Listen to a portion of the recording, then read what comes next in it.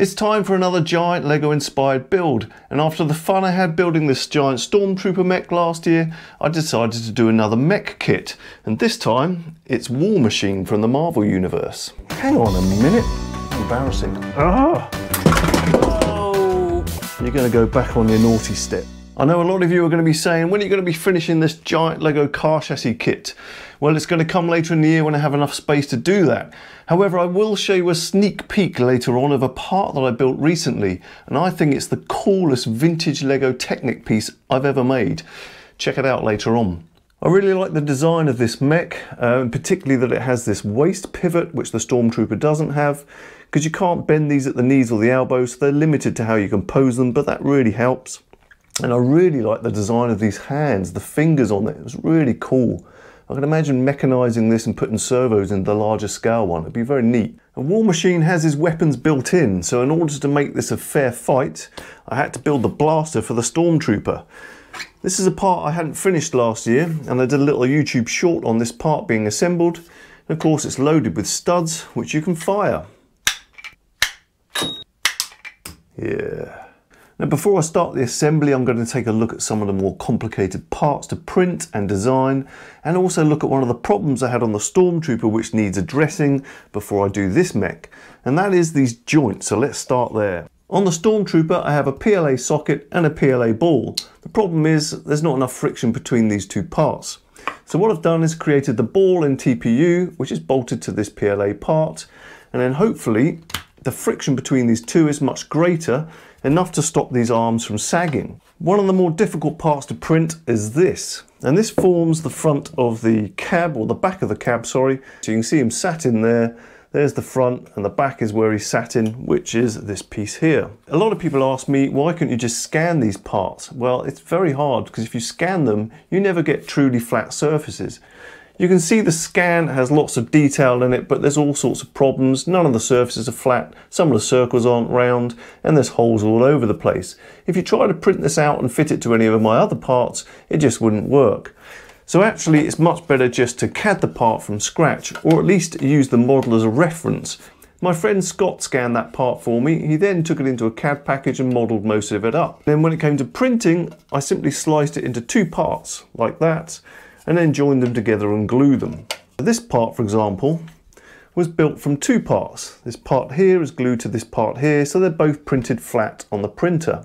However, when I came to this bit, I thought I'm going to just start playing with tree support instead. So this one, you can see, was printed on the printer like that, so the trees are supporting just the parts where the pips are overhanging, and it's printed straight on the printer in one part. There's lots of weird complex parts in this model, like this piece here for example. Very odd. I really love these fingers. This is one of my favourite parts of this kit. I don't know why, but I just find them really satisfying. It's kind of fun. This is in this translucent material, PETG, and I think I did actually have to print that this way up on the printer and add support underneath, but it came out really nicely. This video is sponsored by PCBWay. PCBWay offer a range of services including PCB manufacture and assembly, CNC machining, sheet metal fabrication, injection molding, 3D printing in a range of materials, OEM and EMS services.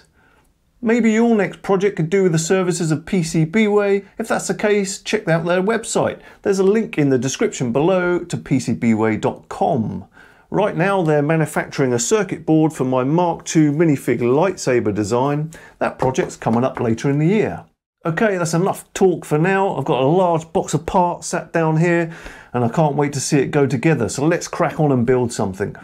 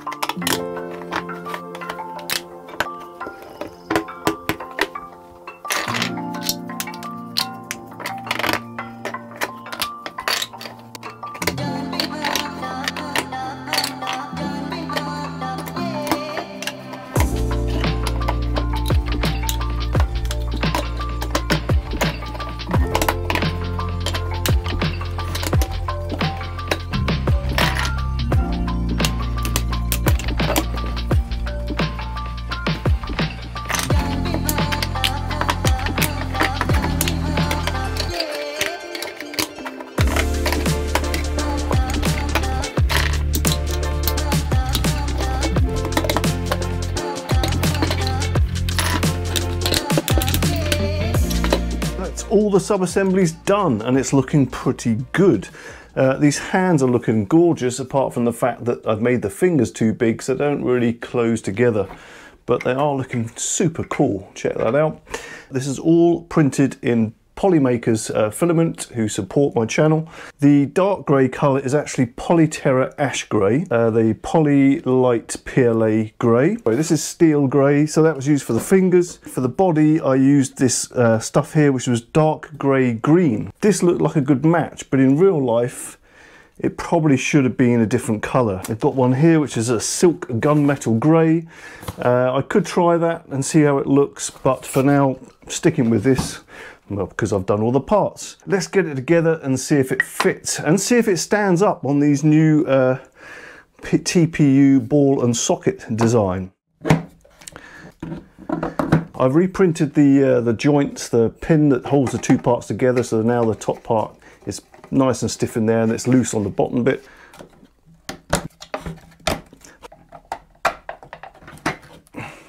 It's a nice fit, but again, it's not enough to hold it in position. It is standing though.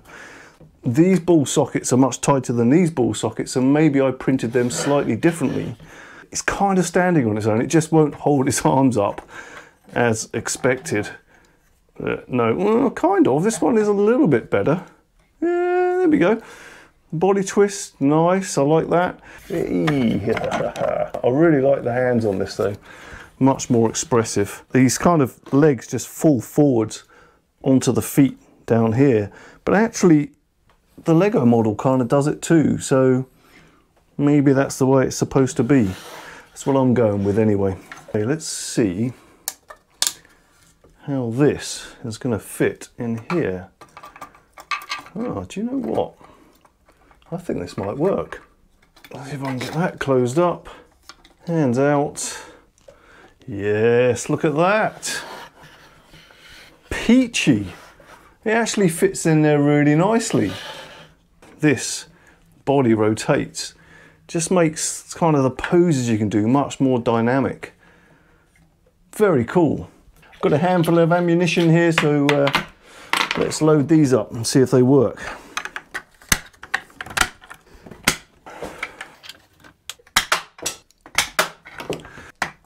Yes, overall very cool mech, I think. There's something about the design of this one which I prefer to the Stormtrooper.